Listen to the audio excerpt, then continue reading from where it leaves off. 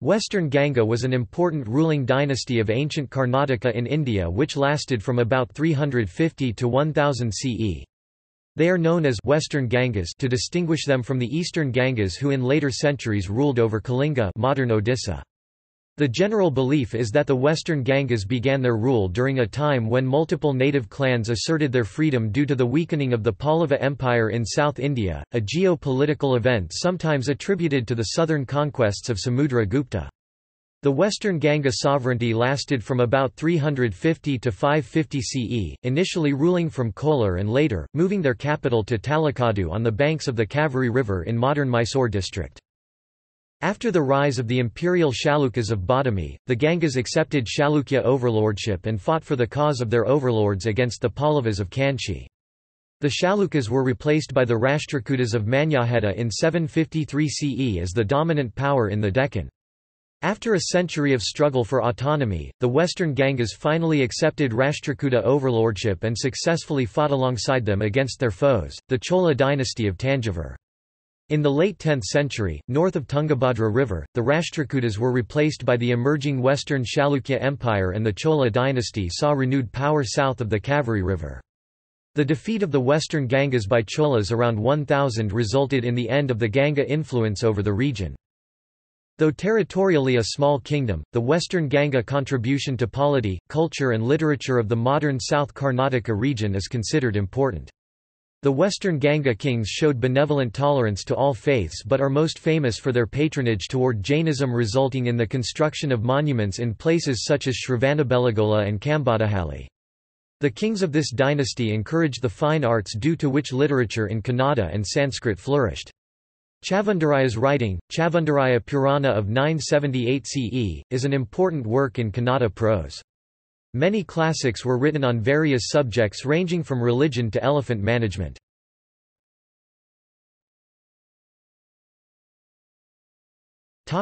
History. Multiple theories have been proposed regarding the ancestry of the founders of the Western Ganga dynasty prior to the 4th century. Some mythical accounts point to a northern origin, while theories based on epigraphy suggest a southern origin. Historians who propose the southern origin have further debated whether the early petty chieftains of the clan prior to their rise to power were natives of the southern districts of modern Karnataka, the Kongu region in modern Tamil Nadu, or of the southern districts of modern Andhra Pradesh. These regions encompass an area of the southern Deccan where the three modern states merge geographically. It is theorized that the Gangas may have taken advantage of the confusion caused by the invasion of southern India by the northern king Samudragupta prior to 350, and carved out a kingdom for themselves.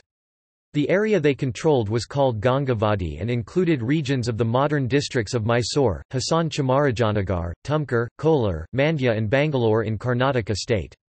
At times, they also controlled some areas in modern Tamil Nadu Kongu region starting from the 6th century rule of King Avanita and Andhra Pradesh Anantapur region starting from the middle of the 5th century. The founding king of the dynasty was Konganivarma Madhava, who made Kolar his capital around 350 and ruled for about 20 years. By the time of Harivarma in 390, the Gangas had consolidated their kingdom with Talakad as their capital. Their move from the early capital Kolar may have been a strategic one with the intention of containing the growing Kadamba power. By 430 they had consolidated their eastern territories comprising modern Bangalore, Kolar and Tumkur districts, and by 470 they had gained control over Kongu region in modern Tamil Nadu, Sendraka modern Chikamagaluru and Belur, Punnata and Pannada regions comprising modern Heggadadavanakote and Nanjangud in modern Karnataka. In 529, King Durvinita ascended the throne after waging a war with his younger brother who was favoured by his father, King Avanita. Some accounts suggest that in this power struggle, the Pallavas of Kanchi supported Avanita's choice of heir and the Badami Chalukya king Vijayaditya supported his father-in-law, Durvinita. From the inscriptions it is known that these battles were fought in Tondaimandalam and Kongu regions northern Tamil Nadu, prompting historians to suggest that Durvinita fought the Pallavas successfully. Considered the most successful of the Ganga kings, Durvinita was well versed in arts such as music, dance, Ayurveda and taming wild elephants. Some inscriptions sing paeans to him by comparing him to Yudhishthira and Manu, figures from Hindu mythology known for their wisdom and fairness. Politically, the Gangas were feudatories and close allies who also shared matrimonial relations with the Chalukyas. This is attested by inscriptions which describe their joint campaigns against their arch-enemy, the Pallavas of Kanchi. From the year 725 onwards, the Gangavadi territories came to be called as the Gangavadi 96000. Shanavati Sahasra Vishaya, comprising the eastern and western provinces of modern South Karnataka. King Sripurusha fought the Pallava king Nandivarman Pallavamala successfully, bringing Penkalakatai in North Arcot under his control temporarily, for which he earned the title Permanadi. A contest with the Pandyas of Madurai over control of Kongu region ended in a Ganga defeat, but a matrimony between a Ganga princess and Rajasimha Pandya's son brought peace, helping the Gangas retain control over the contested region. In 753, when the Rashtrakutas replaced the Badami Chalukyas as the dominant force in the Deccan, the Gangas offered stiff resistance for about a century. King Shivamara II is mostly known for his wars with the Rashtrakuta Dhruva Dharavarsha, his subsequent defeat and imprisonment, his release from prison and eventually his death on the battlefield. The Ganga resistance continued through the reign of Rashtrakuta Govinda III, and by 819, a Ganga resurgence gained them partial control over Gangavadi under King Rachamala. Seeing the futility of waging war with the western Ganga, Rashtrakuta Amogavarsha I gave his daughter Chandrabalabi in marriage to Ganga prince Buddhaga I, son of King Araganga Nitamarga.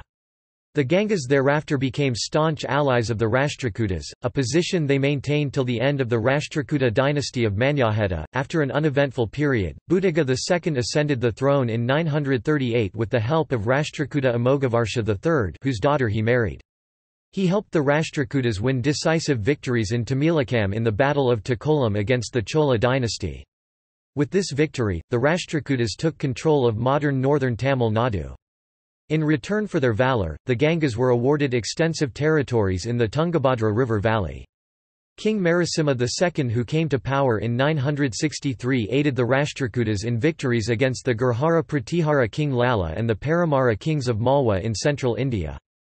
Chavandaraya, a minister in the western Ganga court, was a valiant commander, able administrator and an accomplished poet in Kannada and Sanskrit. He served King Narasimha II and his successors ably and helped King Rachamala IV suppress a civil war in 975.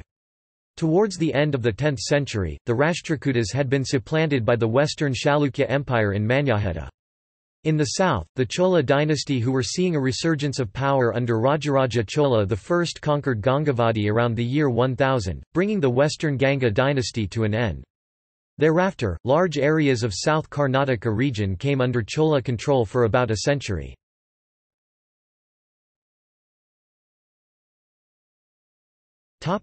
Administration.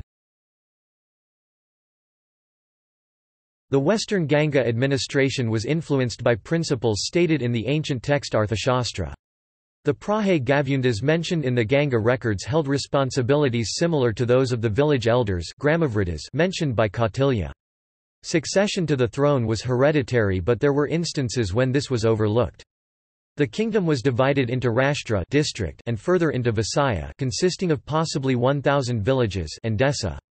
From the 8th century, the Sanskrit term Vasaya was replaced by the Kannada term Nadu. Examples of this change are Sindanadu 8000 and Punnadu 6000, with scholars differing about the significance of the numerical suffix. They opine that it was either the revenue yield of the division computed in cash terms, or the number of fighting men in that division, or the number of revenue-paying hamlets in that division, or the number of villages included in that territory. Inscriptions have revealed several important administrative designations such as Prime Minister Sarvadhikari, Treasurer Shribandari, Foreign Minister Sandhivargrahi, and Chief Minister Mahapradhana. All of these positions came with an additional title of Commander Dandanayaka.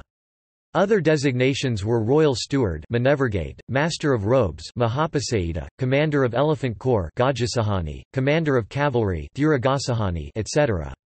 In the royal house, Niyogas oversaw palace administration, royal clothing and jewellery etc., and the Padiyara were responsible for court ceremonies including door-keeping and protocol. Officials at the local level were the Brigade, Nadabhava, Nalagamiga, Prabhu and Gavyunda. The purgades were superintendents from all social classes such as artisans, goldsmiths, blacksmiths etc.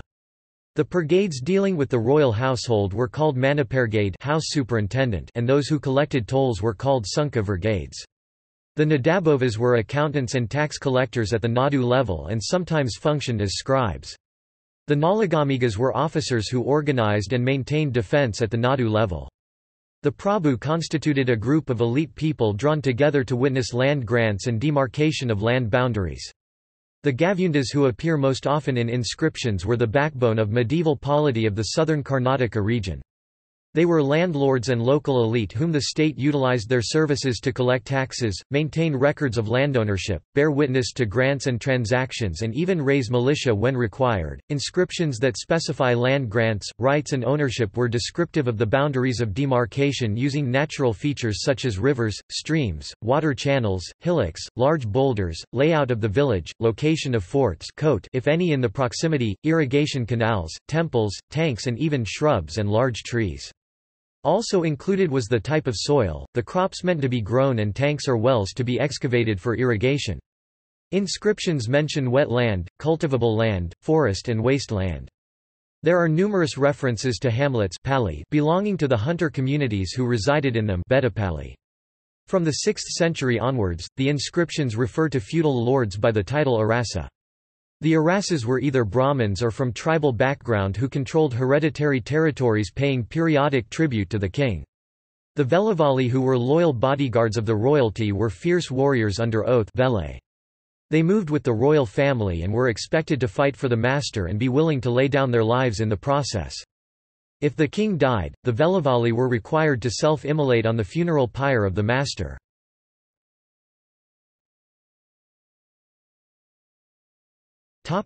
Economy.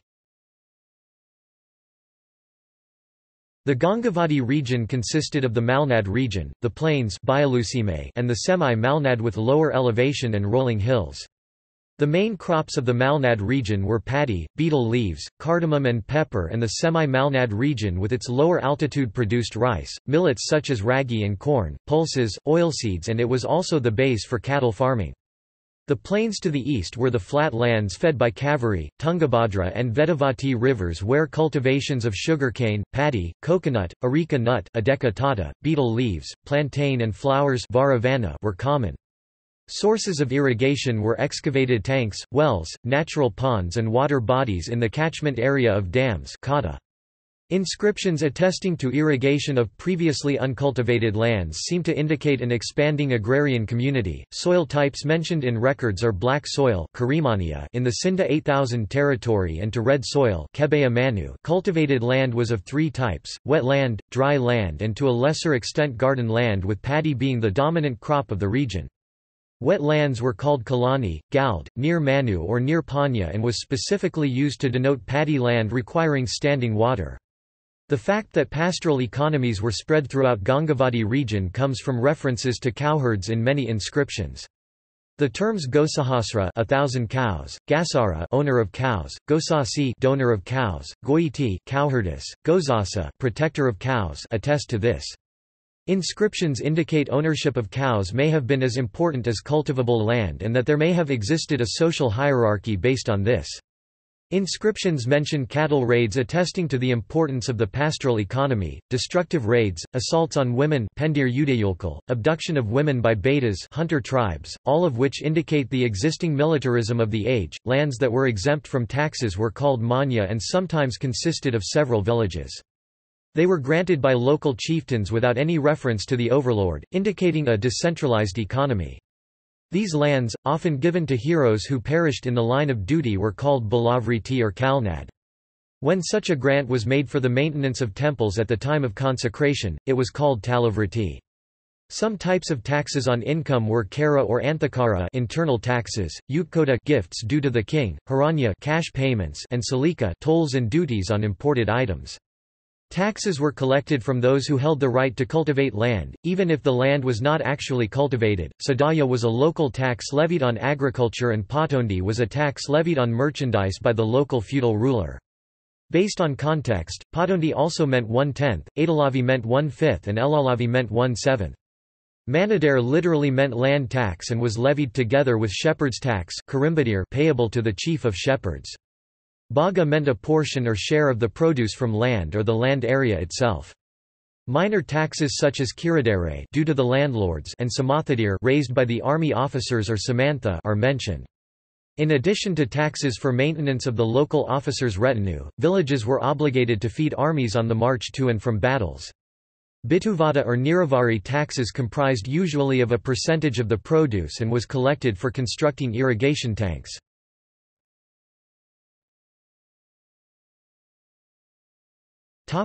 Culture.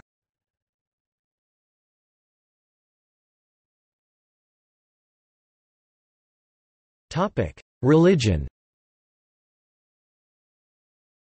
The Western Gangas gave patronage to all the major religions of the time, Jainism and the Hindu sects of Shaivism, Vedic Brahmanism and Vaishnavism. However, scholars have argued that not all Ganga's kings may have given equal priority to all the faiths. Some historians believe that the Gangas were ardent Jains. However, inscriptions contradict this by providing references to Kalamakas, staunch Shaiva ascetics, Pasupatas and Lokayatas, followers of Pasupatha doctrine, who flourished in Gangavadi, indicating that Shaivism was also popular.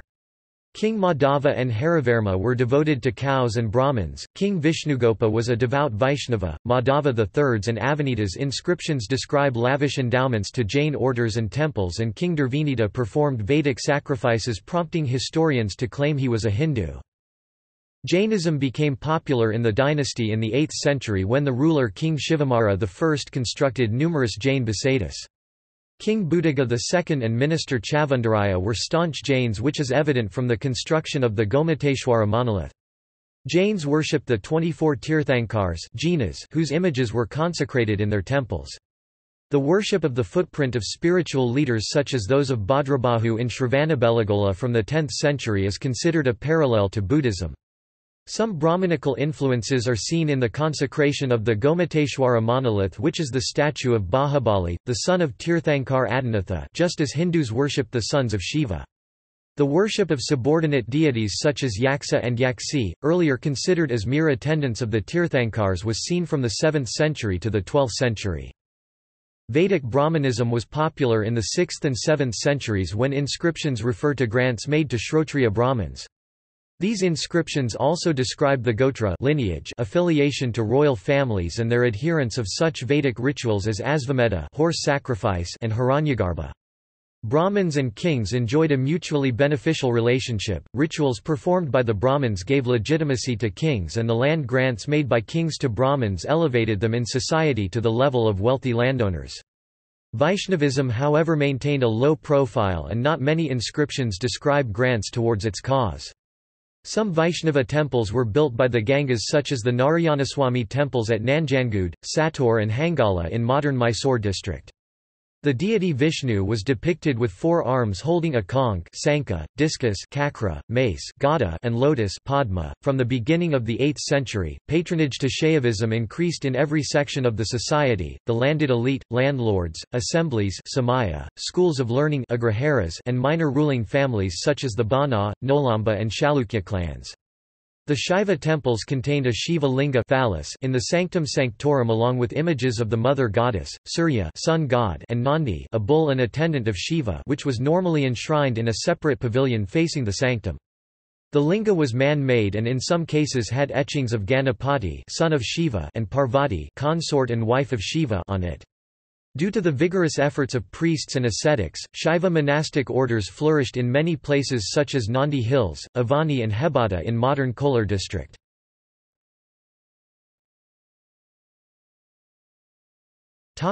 Society. The Western Ganga society in many ways reflected the emerging religious, political and cultural developments of those times. Women became active in local administration because Ganga kings distributed territorial responsibility to their queens, such as the feudal queen Parabhaya Arasi of Kundator and the queens of King Sripurusha, Buddhaga II and feudal king Pramati.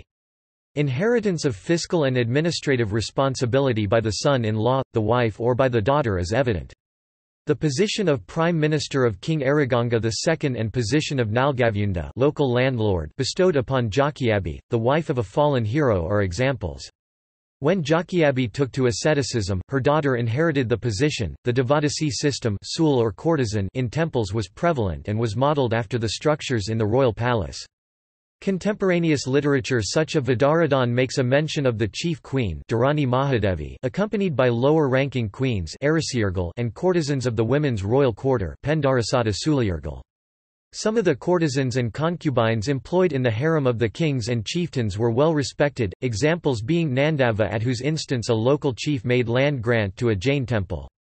Education in the royal family was closely supervised and included such subjects as political science, elephant and horse riding, archery, medicine, poetry, grammar, drama, literature, dance, singing and use of musical instruments. Brahmins enjoyed an influential position in society and were exempt from certain taxes and customs due on land.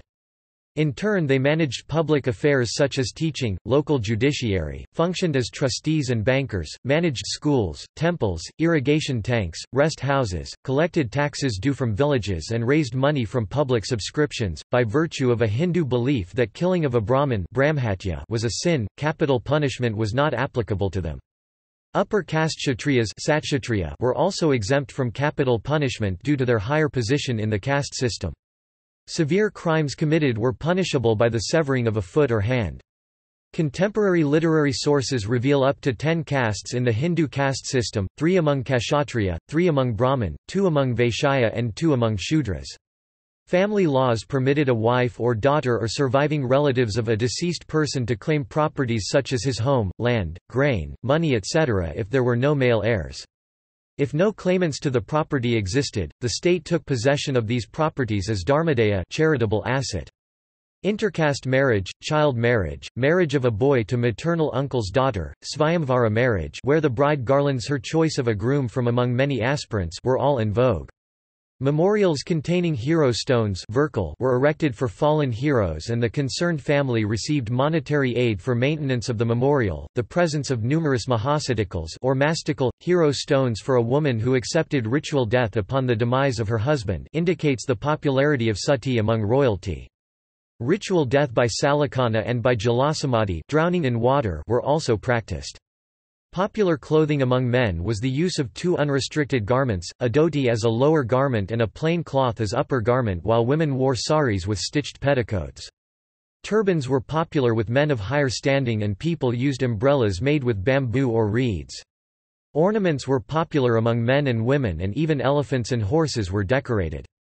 Men wore finger rings, necklaces hanasara and hunagalasara, bracelets kaduga and wristlets kaftkina. Women wore a nose jewel batu, nose ring muguti, bangles bail or kankana and various types of necklaces hana gante sara and kati sutra. During leisure, men amused themselves with horse riding, watching wrestling bouts, cockfights and ram fights. There existed a large and well-organized network of schools for imparting higher education and these schools were known by various names such as Agraharas, Gadakas, Brahmapura or Matha. Inscriptions mention schools of higher education at Saloji, Balagavi, Talagunda, Aihole, Arasikire and other places.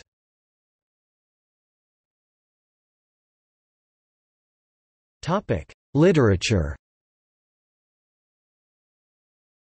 The Western Ganga rule was a period of brisk literary activity in Sanskrit and Kannada, though many of the writings are now considered extinct and are known only from references made to them. Chavundaraya's writing, Chavundaraya Purana or Trishashtilakshana Mahapurana of 978 CE, is an early existing work in prose style in Kannada and contains a summary of the Sanskrit writings, Adipurana and Uttarapurana which were written a century earlier by Jinasena and Gunabhadra during the rule of Rashtrakuta Amogavarsha I. The prose, composed in lucid Kannada, was mainly meant for the common man and avoided any reference to complicated elements of Jain doctrines and philosophy. His writings seem to be influenced by the writings of his predecessor Adikavi Pampa and contemporary Ranna. The work narrates the legends of a total of 63 Jain proponents including 24 Jain Tirthankar, 12 Chakravartis, 9 Balabhadras, 9 Narayanas and 9 Pratinarayanas. The earliest postulated Kannada writer from this dynasty is King Durvinita of the 6th century. Kavirajamarga of 850 CE, refers to a Durvinita as an early writer of Kannada prose. Around 900 CE, Gunavarma I authored the Kannada works, Shudraka and Harivamsha. His writings are considered extinct, but references to these writings are found in later years. He is known to have been patronized by King Araganga Nitamarga II. In Shudraka, he has favorably compared his patron to King Shudraka of ancient times. The great Kannada poet Ranna was patronized by Chavandaraya in his early literary days. Ranna's classic Parashurama Charite is considered a eulogy of his patron who held such titles as Samara Parashurama. Nagavarma I, a Brahmin scholar who came from Vengi in modern Andhra Pradesh late 10th century, was also patronized by Chavandaraya. He wrote Chandambudi, Ocean of Prosody, addressed to his wife. This is considered the earliest available Kannada writing in prosody. He also wrote one of the earliest available romance classics in Kannada called Karnataka Kadambari in sweet and flowing shampoo mixed verse and prose style. It is based on an earlier romantic work in Sanskrit by poet Bana and is popular among critics. Gajashtaka 100 verses on elephants, a rare Kannada work on elephant management, was written by King Shivamara II around 800 CE, but this work is now considered extinct. Other writers such as Manasiga and Chandrabhata were known to be popular in the 10th century. In an age of classical Sanskrit literature, Madhava II, brother of King Vishnugopa, wrote a treatise Datika Sutravriti which was based on an earlier work on erotics by a writer called Datika. A Sanskrit version of Vadakatha, a commentary on Panini's grammar called Sabdavathara, and a commentary on the 15th chapter of a Sanskrit work called Kiritarjunaya by poet Bhairavi, who was in Durvinita's court, are ascribed to Durvinita. King Shivamara II is known to have written Gajamata Kalpana. Hemasena, also known as Vidya Dhananjaya, authored Raghava Pandavya, a narration of the stories of Rama and the Pandavas simultaneously through puns. Gayachintamani and Kshatrachudamani, which were based on poet Bana's work Kadambari, were written by Hemasena's pupil Vidibhasimha in prose style, and Chavandaraya wrote Charitarasara.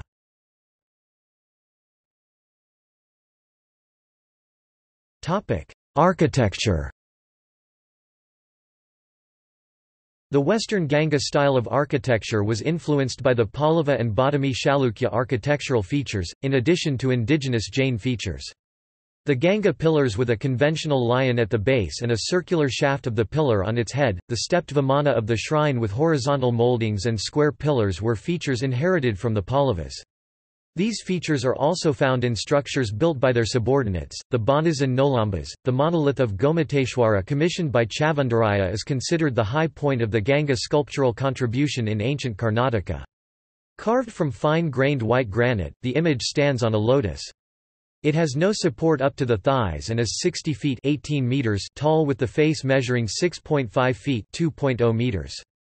With the serene expression on the face of the image, its curled hair with graceful locks, its proportional anatomy, the monolith size, and the combination of its artistry and craftsmanship have led it to be called the mightiest achievement in sculptural art in medieval Karnataka. It is the largest monolithic statue in the world. Their free-standing pillars called Mahastamba or Brahmastamba are also considered unique, examples of which are the Brahmadeva pillar and Tyagata Brahmadeva pillar. At the top of the pillar, whose shaft, cylindrical or octagonal, is decorated with creepers and other floral motifs, is the seated Brahma, and the base of the pillar normally has engravings of important Jain personalities and inscriptions. Other important contributions are the Jain Basidises, whose towers have gradually receding stories ornamented with small models of temples. These tiny shrines have in them engravings of Tirthankars, Jain saints. Semicircular windows connect the shrines, and decorative Kirtamukha, demon faces, are used at the top. The Chavandaraya Basadi built in the 10th or 11th century, Chandragupta Basadi built in the 6th century, and the monolithic of Gomateshwara of 982 are the most important monuments at Shravanabelagola. Some features were added to the Chandragupta Basadi by famous Hoysala sculptor Dasoha in the 12th century. The decorative door jambs and perforated screen windows which depict scenes from the life of King Chandragupta Maurya are known to be his creation. The Panchakuta Basadi at Kambadahalli, five-towered Jain temple of about 900 with a Brahmadeva pillar, is an excellent example of Dravidian art.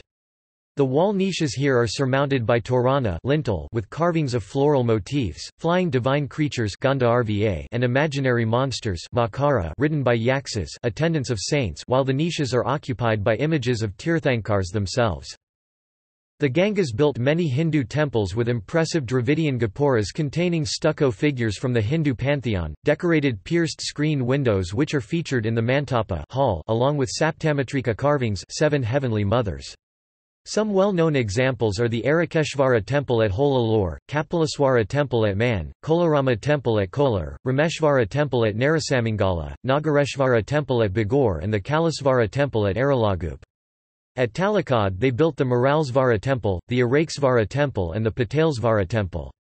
Unlike the Jain temples where floral frieze decoration is common, Hindu temples were distinguished by friezes, slab of stone with decorative sculptures illustrating episodes from the epics and Puranas. Another unique legacy of the Gangas are the number of Virgal hero stones they have left behind, memorials containing sculptural details in relief of war scenes, Hindu deities, Saptamatrikas, Jain Tirthankars and ritual death such as the Dadahundi hero stone.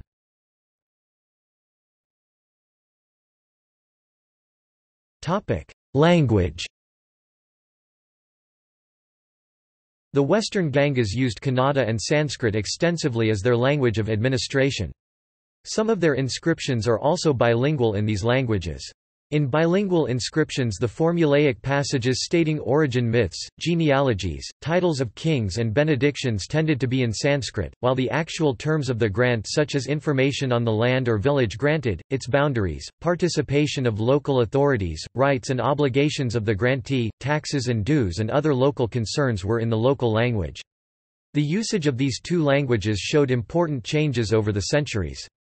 During the first phase 350 to 725, Sanskrit copper plates dominated, indicating the initial ascendancy of the local language as a language of administration and the fact that majority of the records from this phase were Brahmadaya grants to Brahmin temples.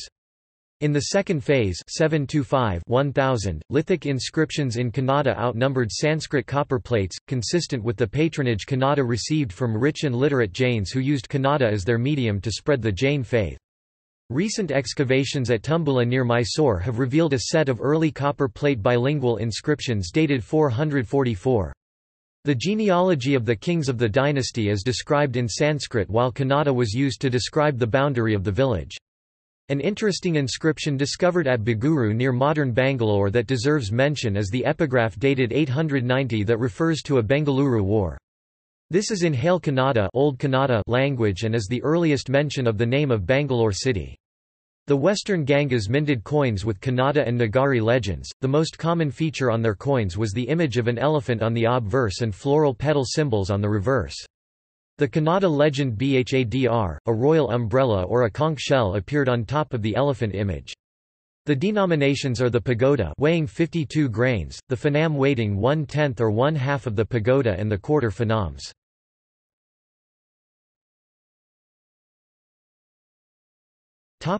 Timeline. The template below shows the timeline of Karnataka.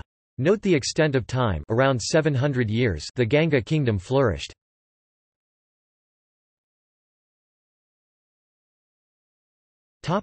See also: History of India, History of South India.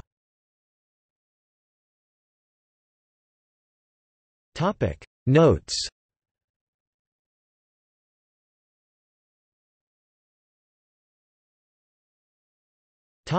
Bibliography. Books. Web.